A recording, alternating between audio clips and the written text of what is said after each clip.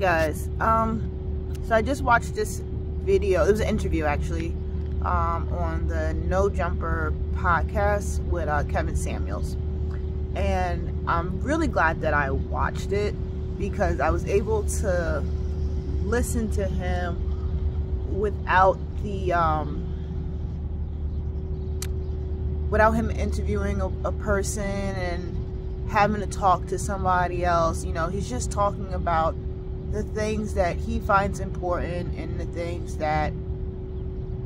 messages that he want to convey. And it brought me to think about these things. So people in general have a tendency to hear someone and only hear the things that they either want to retort or they want to agree with. Everything else is white noise. Once they hear these things and they're waiting for their turn to reply, they're only going to reply, repeat, share the portions that they either want to agree with or disagree with, and they will focus on those parts and those parts only.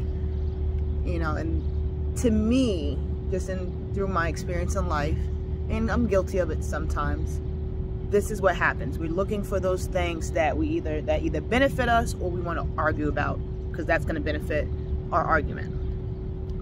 So the person that originally delivered the message can even respond to the people and say, hey, I hear what you're saying. I agree with 75% of what you're saying. These are the things that you said that I absolutely agree with. They can expound upon it. They can share these things like, you're absolutely right. But this 25%, I'm not too sure about. And these are the reasons why, you know, I might respond with, because in this 25%, there's no black and white. Things are not concrete. They're not here or here. There's an area of gray that you can live in. And the people will disregard the fact that you agreed with mostly everything they said, and just focus on the 25%. It's like, are you even coming close to listening? So I thought about that because the one video I did, just kind of talking about one of the things that Kevin Samuels mentioned, you know, in one of his videos, because some of his videos are very long. I don't have 3 hours to listen through certain parts, and then like a lot of his taglines are meant to get people riled up. You know, he went viral for something that was a little negative. It was a negative part of a clip, even though I listened to the whole part with the lady, Average as Best, and I agree with a lot of what he was saying to her. You know, I said in my video that my issue really was that you can't just say that these people fit in this category and there's nothing you can do about it when it comes to relationships and dating. You have to offer some kind of solution, because guess what? The 35-year-old who is doing pretty well for herself can't go back to being 25. She can't do it again. She can't go back in time. So how do you push forward? And the men, you know, they just went on a rampage like, you don't know what you're talking about. And I'm like, all I'm saying is the have it all part is a possibility, and having it all is pretty much job, family. So job, husband, kids. You can do those 3 things. But it's, you know, it's hard. It's not easy. It's not a fantasy world. It's not something that's going to be easy to do. And they just couldn't hear those things. And then reading the comments, you know, it led me to believe that this man is telling these men and these women that a man doesn't want a woman that has success or has a good job. That's not what they're looking for. They're looking for somebody that looks good on their arm and keeps it moving. But in listening to this interview, he doesn't believe that. He even said, you know, realistically, you need a 2-person income in a household. So, you know, You need your partner has to, you know, we have to work together. He also was saying that you know, the values, you know, what are you bringing to the table? Which I agree. My very first video that I did was asking, like, what do you do? Like, women, you want all these things, but you're not bringing anything to the table. And, you know, the people in the comments like, men don't want anybody to bring anything. It's pretty much like, just be pretty. I'm like, okay. I mean, even a guy called me a 1. I'm like, shit, I'm at least a 5. Like, give me that. I don't wear no makeup or nothing. I mean, I don't look terrible. You know, I work out. My husband likes it. You know, I also did a video that says it's, you know, women in their 30s, which I always believe it's not easy for you. Like, you're what you're looking for in your 30s, you're not gonna get it. You know, you have to change what you want. But I see that he is we are kind of on the same wavelength, but it's all about how you it's what your niche is. And I get it, and I get your niche, and you have to, you know, everything is a business, and the men are going to love, you know, the parts where it's like, yes, men hold the strings to the relationship, because it's true. Men hold the power to the relationship. Men hold the power for us to get married or not, when we're going to be official or not. The woman is always ready. Most women, you know, not all. There's women that are like, I ain't ready, you know. And yeah, that's true, but the same unrealistic expectations that women have of men have of women as well. It's just finding a happy balance. And, you know, one thing he did say in the video was something I say, it's finding a person that's right for you. And what are you willing to get? What's right for you? What matches you? What energy matches you? What is for you? And yes, unfortunately, we live in a world of visual. All this social media and, you know, flexing. But guess what? That world has been out. It just wasn't online. You just had to be outside. You lived in New York. You go to school, like, man, they dress real nice. How they extra fly? Those people live in the projects and they be extra fly. You walking through the cave like, yo, how I get these sneakers?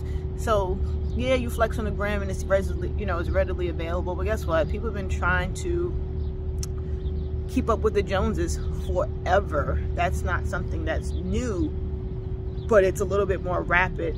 And then the people in the smaller towns are now able to see the same things that somebody like myself and where I grew up, where you can, you know, it's easy access. You know, New York is a fashion capital, so fashion is prevalent and things of that nature, and the needs and wants are always there.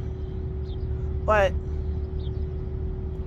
I just say that to say this: we have to start listening a little bit more and understanding what people are saying, being more open-minded.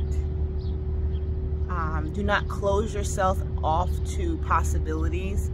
It is time for us to be a little bit more philosophical in our thinking, a little out of the box thinking, and not believing that everything just fits in these perfect squares. There's so many variables that come in life, and things changes and situation changes things. You know, the biggest thing, like in the Army, you'll be given a class and you're teaching a block of instruction to people, and you have the people in the audience like, well, what if this happens? What do you do? Situation's gonna dictate. I can't give you a direct answer that if a mortar is coming from the east and the wind is gushing from the west at 30 miles an hour, where will the mortar land? Do I run to the right, the left, up, down? I don't freaking know. Once it's coming your way, react. I don't have the answer for you. And that's the thing. People are looking for the answer. And there's no such thing as just the hard fact answer, because yes, if you're 35 years old, you got 2 kids, you know, are you the typical marriage material? No. Is it possible that you can find somebody and get married? Yes. So don't be closed to it, but also don't think that your cootie cat is glittered in gold, because it is not. It might be glittered in, you know, steel, I don't know, titanium, not titanium, you know, something a little cheaper. But you have to make adjustments and categorize who you are and what your possibilities are. So I understand that everybody wants to live this fabulous lifestyle and things of that nature, but it's not for everybody, and everybody can't do it. You know, I have requirements. If I couldn't be with somebody that did not understand the value of traveling and did not want to travel with me. If you don't want to travel with me, it's a requirement. Because I know that at the end of the day, if I married somebody who wasn't willing to travel, one or two things was going to happen. I would be traveling without them, and they just have to deal with it. Or I would not be happy. I wouldn't be happy, you know. Anyway, back to my point. You have to start listening, guys. You have to start listening and dissecting what people are saying, and not just pulling out the things that make you happy and validate your points or existence. You have to listen to what people are actually saying. Like, I can't wait to have this conversation with the men and just find out, you know, what they really want. Because it's very hard to read men. You know, it's very hard, you know, as women, we try to read all the signs, like, what does this mean? What does that mean? And it's very hard to dissect, because men are simple, complicated creatures. So simplistic, but so complicated all at the same time. So I'm excited to have this conversation on February 28th, what men really want. And, you know, we'll do a what women really want to, and then we'll do a compare and contrast with just the married people about what's realistic in life. So see you guys on YouTube Live, February 28th, Cupcakes, Cocktails, and Conversation, or on my Facebook, Cupcakes, Cocktails, Conversation. There's no and. Mark it on your calendars. We'll be going live at 8 p.m. For me, it'll be 4 a.m. So hopefully the cold will be out my eyes and I won't be looking crazy. But right now, it's only 8:21 a.m. So it's not that bad. And for y'all, it's 12:21 a.m. So I'll put this video up a little bit later. But enjoy your day. Let's ride out the rest of this Black History Month in positivity, love. Let's stop tearing down the Black community and tearing down, you know, the love that we have for one another, and just make sure that we start getting back to the values that make us great.